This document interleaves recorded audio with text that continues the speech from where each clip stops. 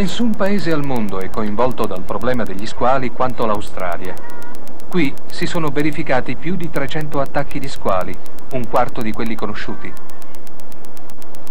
In un paese dove le spiagge fanno parte della vita quotidiana, le misure di sicurezza adottate sono state radicali. Ancora oggi, al di là delle reti di sicurezza, i bagnanti vengono talvolta feriti dagli squali. Ma sebbene questi eventi siano rari, lo scalpore suscitato dall'attacco di uno squalo non ha eguali. Qualunque sia il numero dei morti per cancro o per incidenti, sarà sempre lo squalo a finire in prima pagina e nessun incidente suscita maggior clamore di quelli che hanno per protagonista il Grande Squalo Bianco. Tu peux ranger les ostières, s'il te plaît, Chapin. Très bien. Tu ranges les ostières.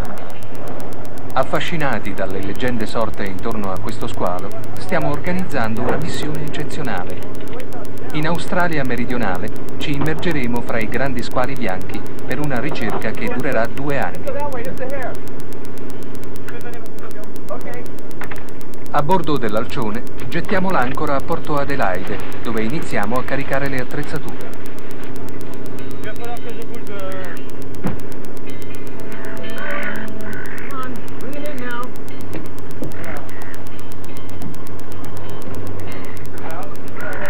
Vengono imbarcati equipaggiamenti speciali. Alcuni dovranno assicurarci una protezione di fronte ad un animale poco conosciuto. Altri ci permetteranno di svolgere degli esperimenti destinati a svelarne i misteri. Anche la nostra imbarcazione è straordinaria. L'Alcione è una nave a propulsione eolica alimentata a turbovele, molto più efficaci delle vele tradizionali. In un mattino d'aprile ci prepariamo a salpare. Siamo 12 persone di 4 nazionalità, scienziati, sommozzatori, cineasti, marinai. Nel corso di migliaia di ore di immersione, di osservazione, di riprese, riusciremo ad accumulare più informazioni sui grandi squali bianchi di ogni altra spedizione precedente.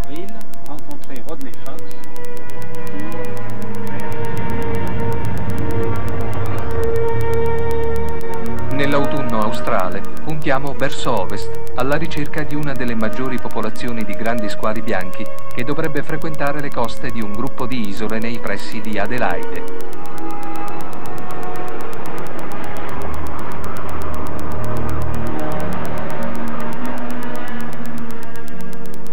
Dopo mesi di preparazione ci avviciniamo a un isolotto, luogo di raduno dei grandi squali bianchi. Chi conosce la vera natura del Grande Squalo Bianco? La nostra fantasia è stata influenzata dai film destinati a terrorizzare, ma non per questo a informare.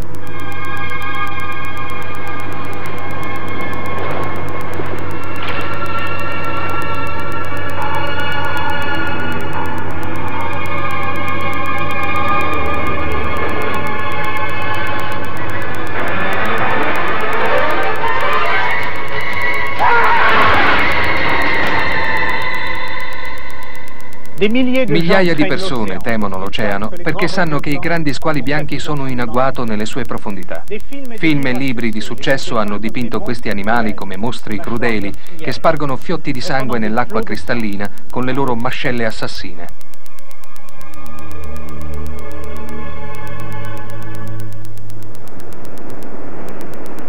In realtà, diversamente da quanto viene mostrato al cinema, i grandi squali bianchi sembrano preferire le acque fredde, spesso poco frequentate.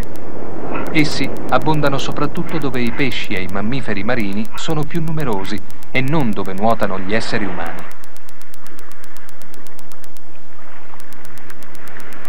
È proprio qui, vicino ad un'isola australiana chiamata Dangerous Reef, che sono stati filmati i più celebri documentari sui grandi squali bianchi.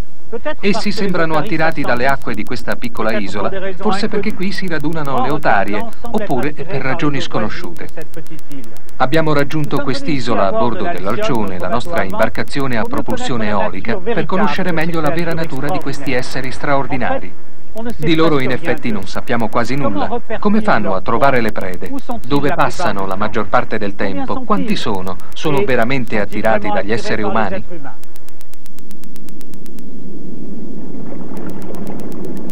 Cominciamo con un'immersione esplorativa prima di attirare gli squali con le esche. Improvvisamente ecco giungere una pattuglia in ricognizione, incuriosita dagli intrusi.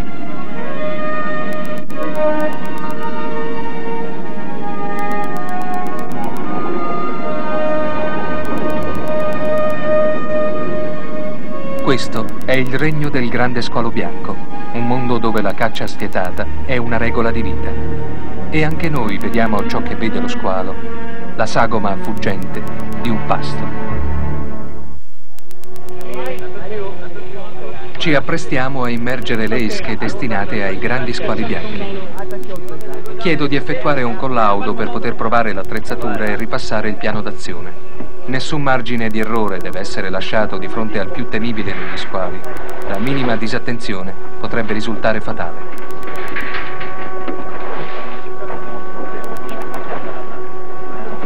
Bon, allez, maintenant tu la tournes encore un peu, Paul. Voilà, hop. Étends maintenant, extension. Dei galleggianti fissati alle gabbie permetteranno ai sommozzatori di tornare in superficie qualora le onde o uno squalo eccitato dovessero rompere gli ormeggi.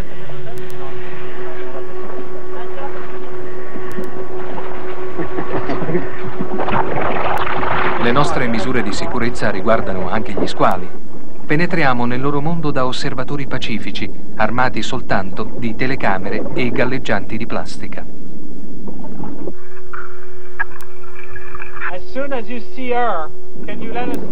Indossiamo una nuova maschera dotata di un telefono a sonar che consente di comunicare tra le gabbie e il ponte e di registrare le osservazioni scientifiche da distanza ravvicinata in immersione.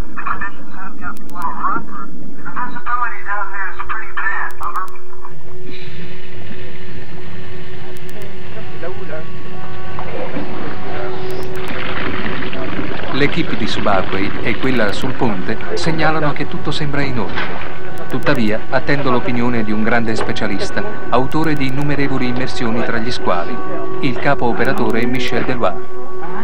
Le immagini che filmerà saranno di importanza fondamentale, non solo per il pubblico, ma anche per gli scienziati che le studieranno. Secondo Cousteau, tutto è pronto. Iniziamo a rovesciare in acqua un impasto di pesce macinato e sangue che simulerà la presenza di un animale ferito. Preferiremmo un incontro più naturale, ma è molto difficile incrociare per caso un grande squalo bianco. L'odore del pasto, invece, li raggiungerà a chilometri di distanza. Il sangue attira altri esseri viventi, ma non gli squali. Ha inizio una lunga attesa.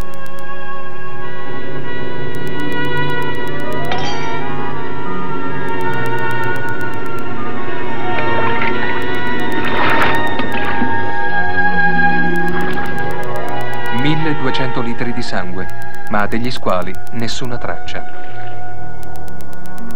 Passano 6 giorni e 6 notti. La stanchezza dell'attesa è forse peggio dell'odore dell'esca che invade ormai la nave.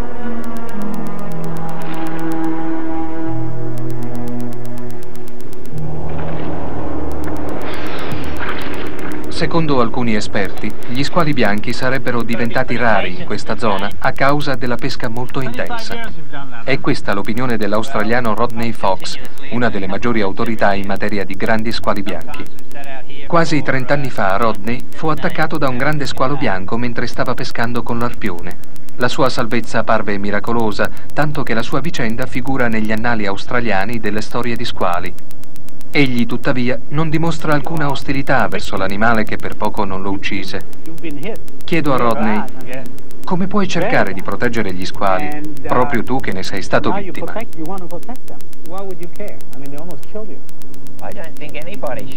La paura che suscitano in noi gli squali non giustifica lo sterminio della specie. Sono esseri magnifici e dobbiamo imparare a conoscerli nel loro ambiente, il mare. Secondo me non sono dei mangiatori d'uomini. Se ogni tanto divorano qualcuno lo fanno per errore e questo non è un buon motivo per ucciderli.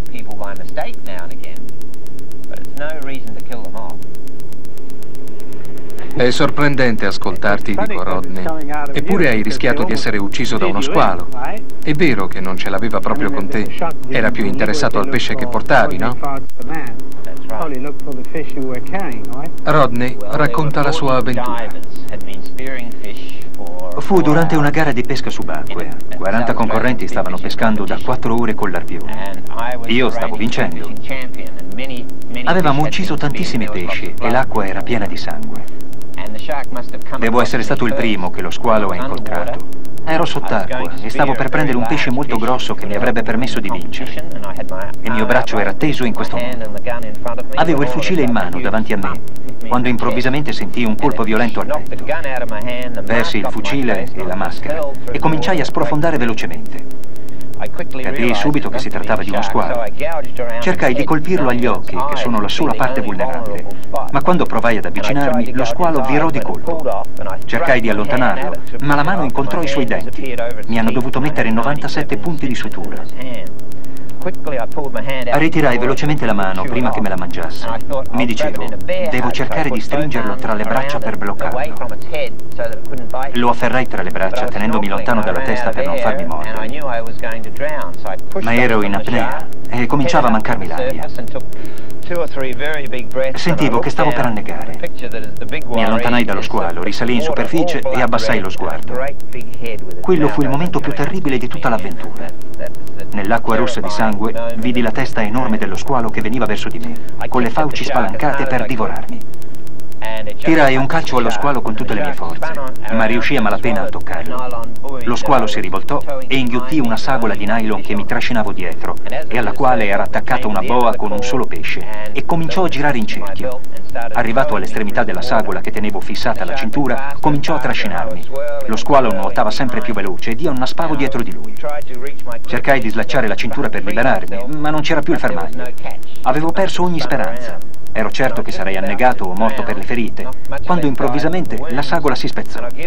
Probabilmente, quando lo squalo mi aveva morso, aveva reciso parte della corda. Mi lasciai risalire in superficie e appena riuscii a mettere fuori la testa cominciai ad urlare con tutte le mie forze. Lo squalo, lo squalo! Un'imbarcazione che era arrivata sul posto per controllare cosa fossero tutto quel sangue e quell'agitazione mi caricò subito a bordo per portarmi all'ospedale, dove miracolosamente arrivai appena in tempo. Le ferite erano gravissime. Avevi lo stomaco e i polmoni scoperti e dovettero applicarti 462 punti di sutura. E nonostante tutto pensi che non sia giusto eliminare un animale tanto pericoloso? Io credo che lo squalo bianco sia un elemento fondamentale dell'ambiente. Se sterminassimo gli squali o ogni altra specie, non sapremmo ciò che potrebbe accadere all'oceano. Non possiamo distruggere alcuna specie, alcun pesce, alcuno squalo, senza la certezza di non provocare alcun danno ecologico. Ci si può chiedere quanti ne restano al mondo.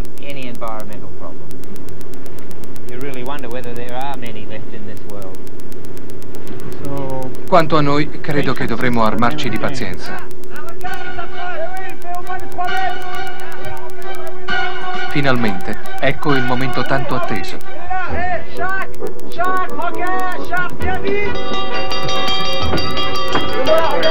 Ah oui, je le vois! Le voilà!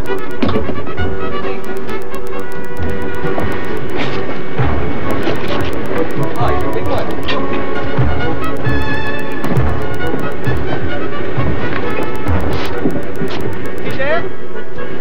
La maggior parte di noi non si è mai avvicinata a un grande squalo bianco. Lo spettacolo che ci attende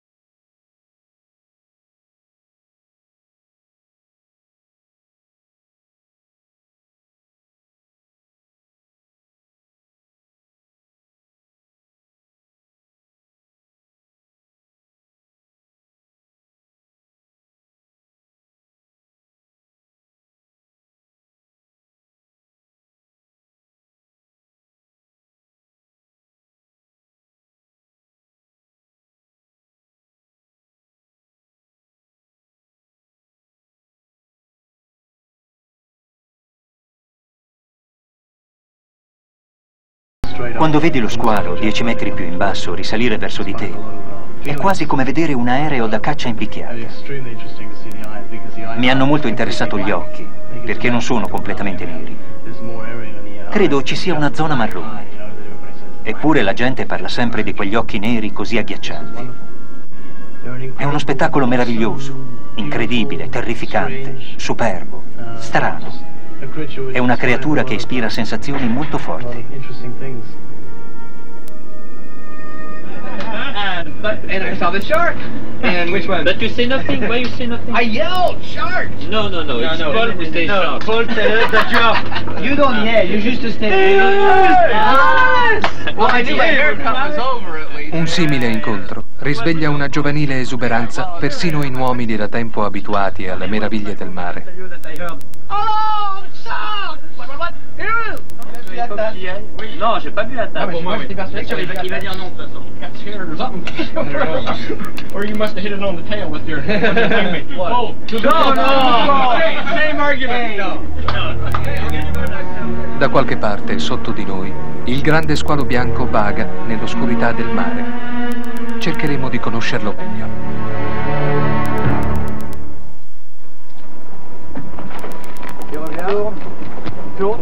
Abbiamo improvvisato l'equivalente marino del bastone e della carota, un tonno e una sagola. Dobbiamo attirare gli squali abbastanza vicino per poterli marcare.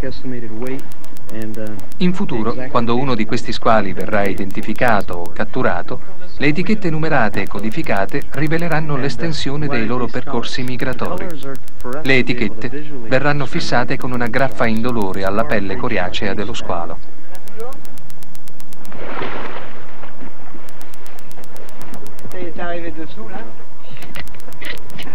Per fissare l'etichetta ad uno squalo bianco, lo scienziato Rocky Strong deve brandire la fiocina appena al di sopra della parte dorsale dello squalo.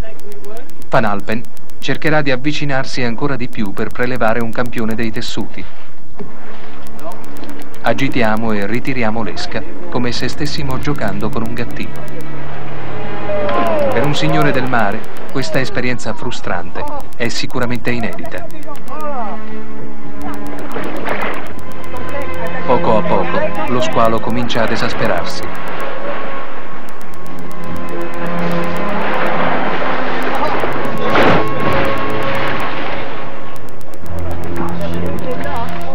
Viene alla carica, permettendo all'alfione di Rocky di colpire il bersaglio.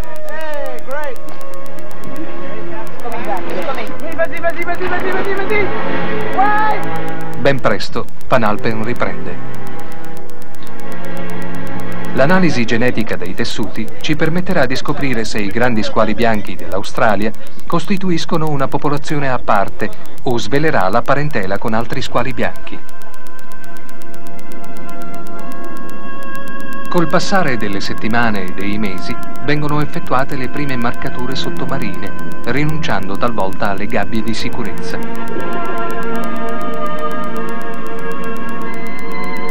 L'acqua, quando non è cristallina, potrebbe celare la presenza di uno squalo.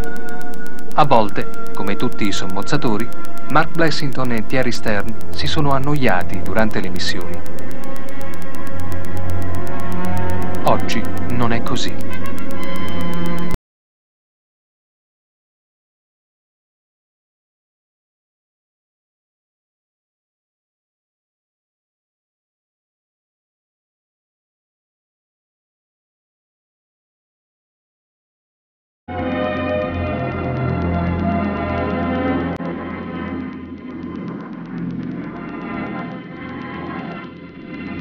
Finalmente, quando uno squalo viene a tiro, Blessington mira proprio davanti alla pinna dorsale. Riusciamo infine a marcare 40 grandi squali bianchi.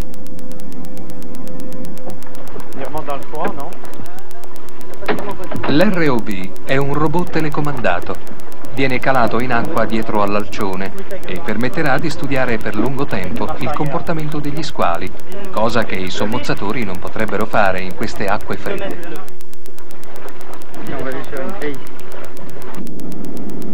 Un cavo televisivo collega il robot sottomarino a uno schermo collocato nella sala radio, Potremo così osservare per ore i grandi squali bianchi.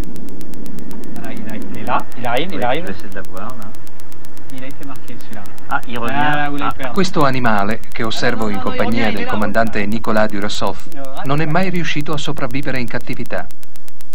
Dall'età più remota ha subito pochissimi cambiamenti e tuttavia la scienza non è ancora stata in grado di risolvere alcuni problemi elementari: la durata della sua vita, il suo habitat, il carattere stanziale o erratico e persino la sua dieta preferita.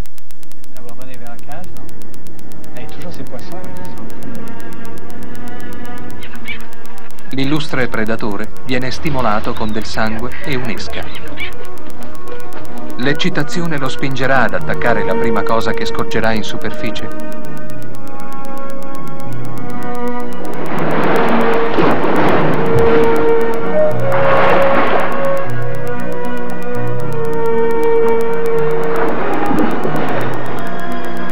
Lo squalo rifiuta gli uccelli, che sono dei pupazzi di plastica.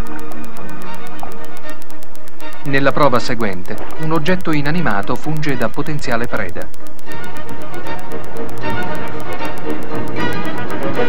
Spesso si dice che gli squali mangino di tutto.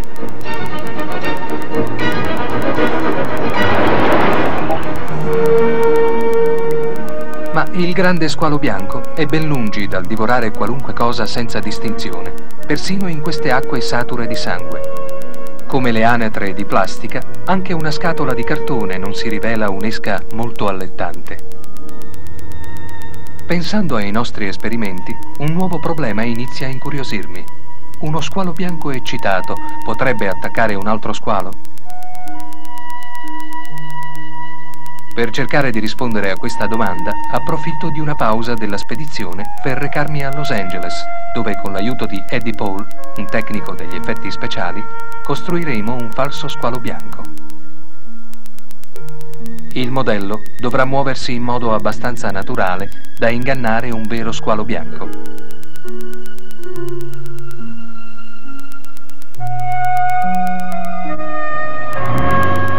Dopo settimane di lavoro, l'impostore è accolto in Australia meridionale da un equipaggio stupefatto.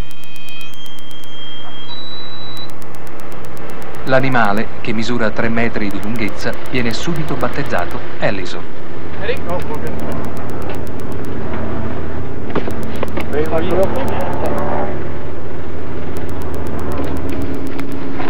Una pelle di lattice ricopre un'armatura di Lexan, un materiale plastico a prova di proiettile.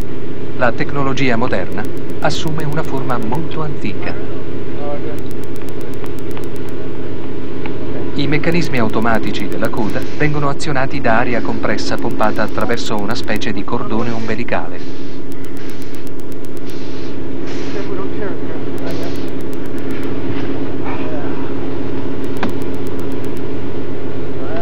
Questo modello surrealista crea un'aria di festa, come se dei bambini montassero un giocattolo gigantesco.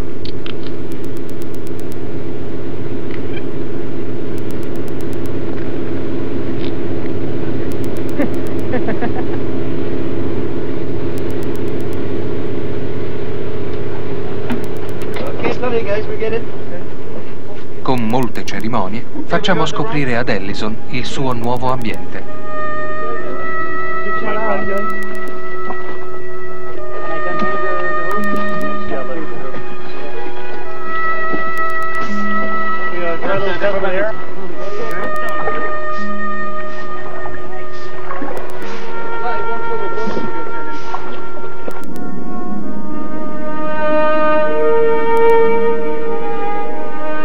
Dopo molte ore, uno squalo bianco femmina, attirato dall'odore del sangue, viene finalmente a controllare quello che sta succedendo. Misura 5 metri di lunghezza, un terzo più di Allison.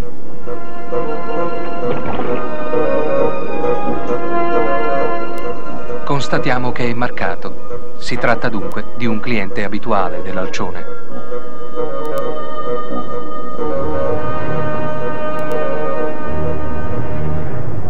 Cautamente inizia a nuotare in cerchio senza dimostrare alcuna aggressività. Decidiamo infine di far uscire il sangue direttamente dal cordone ombelicale del finto squalo.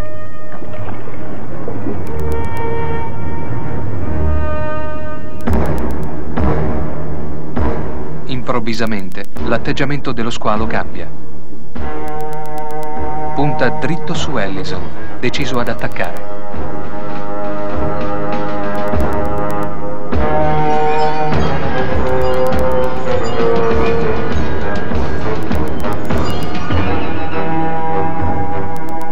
Ha l'aria perplessa, si aspettava della carne e il gusto del lattice lo sorprende. Ma dopo essersi allontanato 5 minuti, attacca di nuovo.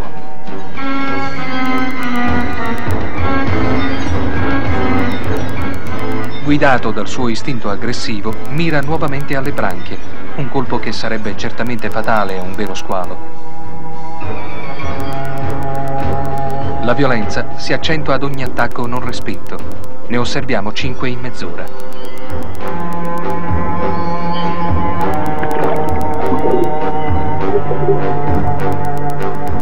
L'eccitazione dovuta al sangue è l'unica spiegazione? Oppure è l'istinto che lo spinge a dominare uno squalo più piccolo? Esiste forse una ragione che noi uomini, estranei al suo regno, non riusciamo ancora a capire?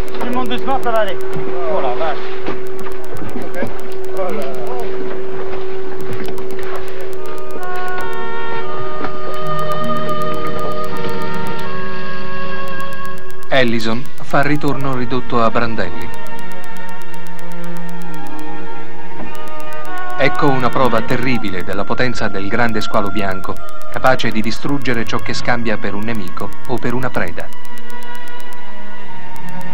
Degli enormi buchi rivelano le viscere meccaniche fracassate, i bordi in plastica che si pensavano indistruttibili, spezzati come fiammiferi. Come spesso accade, l'esperimento pone nuovi interrogativi. Chiedendoci cosa possa aver scatenato un attacco così terribile, raccogliamo i frammenti come ricordi da riportare a casa. All'occorrenza sull'alcione, l'arte sostituisce la scienza. Riceviamo la visita del disegnatore Dominique Serafini, che lavora ad una delle nostre pubblicazioni. Per ritrarre gli squali bianchi dal vivo, si immerge con la matita e la tavola da disegno.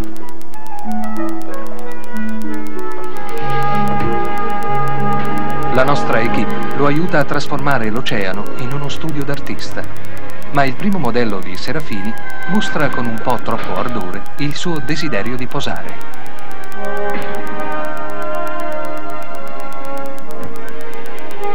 Sembra che un vero artista debba rischiare tutto per la sua arte. Serafini non esita a rischiare i piedi.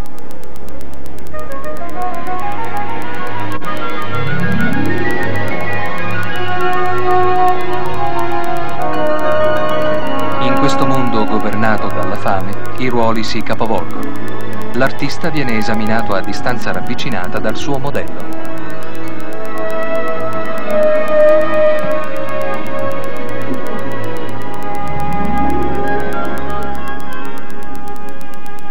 Si conferma un vecchio detto francese: anche per uno squalo, l'arte è una questione di gusto.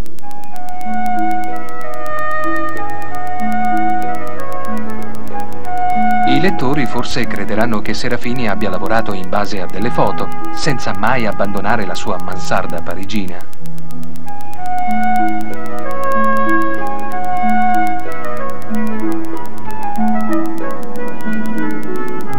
Fino ad oggi, l'Alcione è stata visitata da decine di grandi squali bianchi, ma continuiamo ad ignorare dove vadano una volta abbandonata l'imbarcazione. Per scoprirlo, decidiamo di fissare al dorso di uno squalo un particolare dispositivo ad ultrasuoni. Queste vibrazioni, captabili a distanza, ci permetteranno di seguire gli spostamenti degli animali. Se riusciremo a fissare solidamente il trasmettitore, i segnali ci indicheranno la posizione dello squalo nelle prossime ore e forse nei prossimi giorni.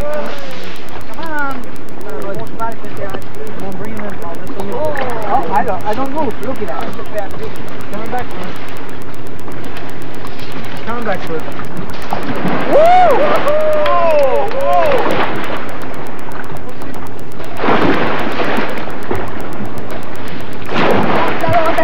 Voilà. Juste devant toi là. Regarde, là. Oui, regarde.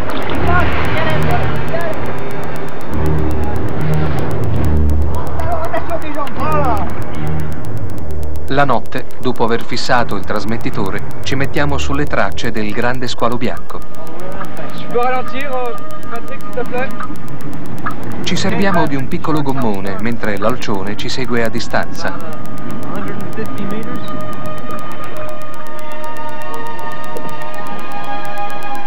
Per tutta la notte e il giorno seguente, l'equipe al completo abbandona i compiti abituali per darsi il cambio sul gommone.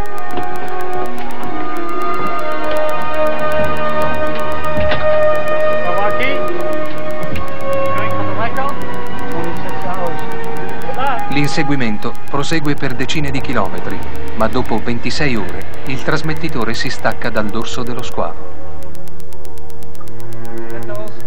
6 giorni dopo fissiamo un emettitore di segnali acustici ad un altro squalo e lo seguiamo per quasi 30 ore. Ogni quarto d'ora annotiamo la posizione e la profondità dell'animale seguendone le tracce in questo territorio di caccia a 3 dimensioni, il mare. Le nostre concezioni subiscono una curiosa evoluzione. Potendo localizzare costantemente un grande squalo bianco, potendo seguire il suo errare senza fine, cominciamo a immaginare il suo destino solitario. Improvvisamente, lo squalo bianco non ci appare più né crudele né invincibile.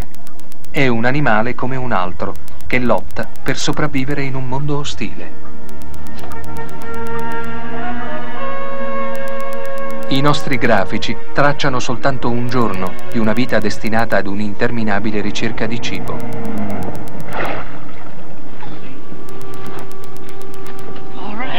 I 2 squali sembrano nuotare a maggiore profondità e più lentamente durante la notte. La loro velocità media è di circa 2 nodi.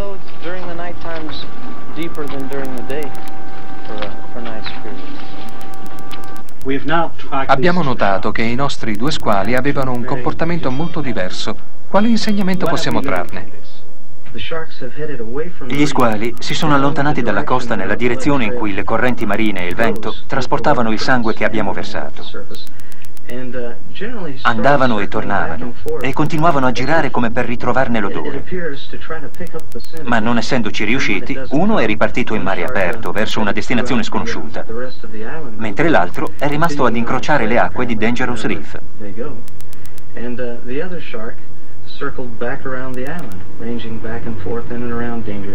È ormai il 18° mese consacrato allo squalo bianco.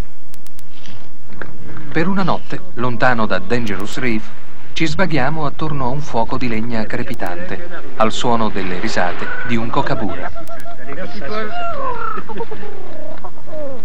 C'est un malouche. Non, mais il y en a le pire, ces canins. Là, regarde. Là, juste là. Il vient d'arriver. Ah oui, il y en a un juste là. Il vient d'arriver. Ah oui, juste là. Ah oui, il est juste là, il nous regarde.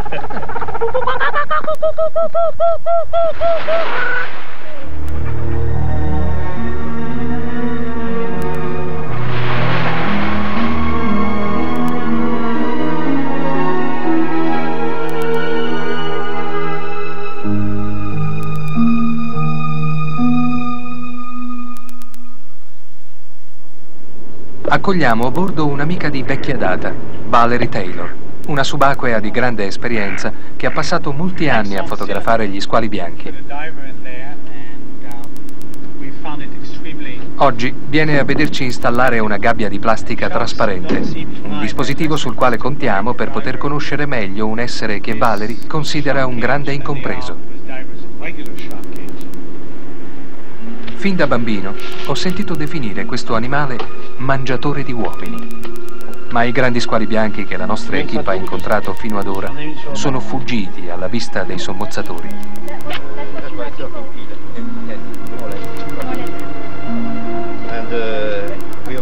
Valerie è convinta che i grandi squali bianchi non si interessino veramente agli uomini. Non sono né amichevoli né ostili. Realizzando questo cilindro trasparente, ho voluto studiare le reazioni di un grande squalo bianco di fronte a un essere umano apparentemente privo di ogni protezione. Durante il giorno, la gabbia d'acciaio servirà da punto di osservazione. Deloire, Stern e io montiamo il primo turno di guardia.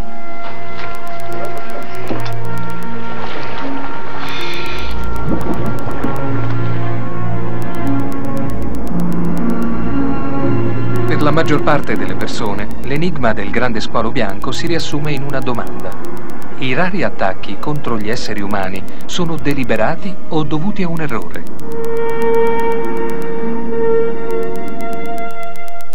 Attaccherebbe un uomo protetto da uno scudo quasi invisibile in acqua? Il caposommozzatore Steve Harrington sarà l'esca umana. La sua missione metterà a dura prova i suoi nervi. Dato che l'entrata consiste in un boccaporto posto in cima a un tubo alto 3 metri, bisogna aspettare che il cilindro sia in posizione, quindi immergersi a 2 metri di profondità per poter entrare. Dalla superficie, gli uomini interpretano male i movimenti di uno squalo che pare allontanarsi. Viene dato il segnale di cessato allarme, ma dopo qualche secondo lo squalo vira improvvisamente. Ignorando che si trova a pochi metri, Harrington salta.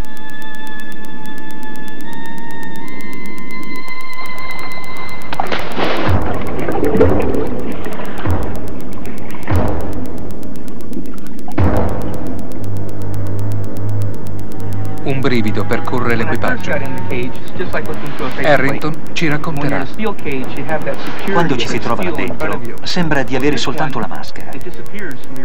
In una gabbia d'acciaio il metallo dà un senso di sicurezza. Ma in questa gabbia trasparente non si ha la stessa impressione visiva. Inconsciamente, quando dall'altra parte uno squalo bianco ti fissa, sei convinto di non avere alcun riparo. È una cosa che raggela il sangue. Ciò che accade nel cervello di una simile creatura non lo sapremo mai. Persino in presenza del sangue e delle esche, lo squalo bianco non sembra agire sotto l'effetto di una furia brutale. Sembra perplesso. Non attacca, osserva. Dà l'impressione di un animale prudente che cerchi di capire dei fenomeni che gli sono estranei.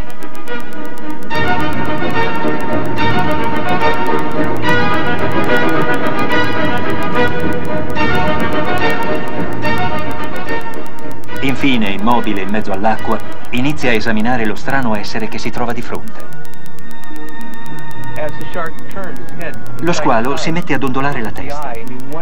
Lo guardo negli occhi e mi domando che cosa stia accadendo là dentro. L'animale è incerto, ha l'aria esitante e quando si incolla alla gabbia non c'è nulla da temere, non ha l'aria aggressiva. Vedo l'interno della bocca, vedo la luce filtrare dalle fenditure branchiali. Sembra chiedermi chi sei. È come se fossi davanti ad una tigre che non cerca di attaccare. Infine, dopo 20 secondi buoni di faccia a faccia, si allontana. Frustrato o indifferente?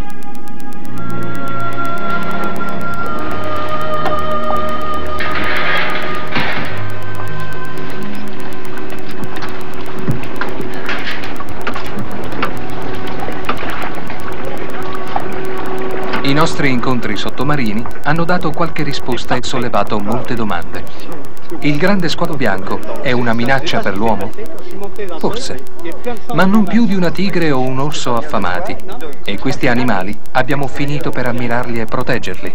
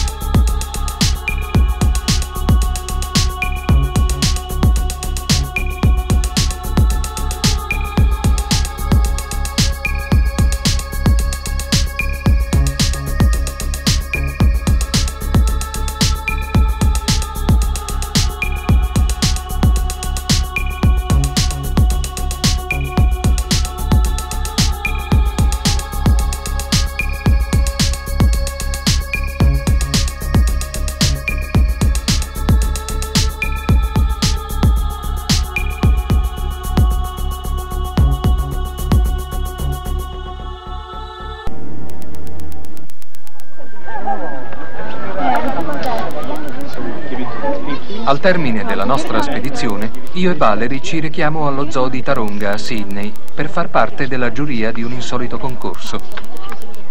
I bambini dello Stato hanno studiato per settimane gli squali prima di dar forma alla loro specie preferita.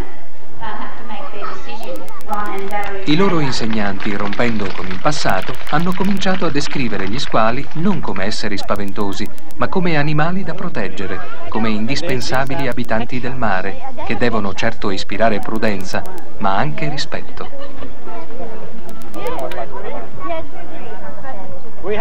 Valerie e io abbiamo deciso di assegnare il premio allo squalo blu.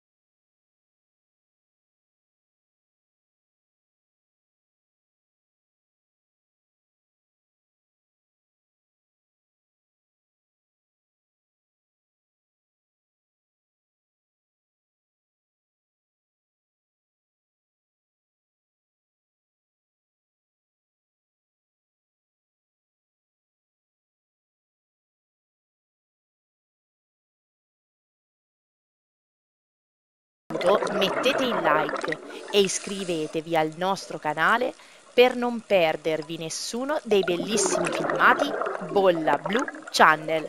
Ciao!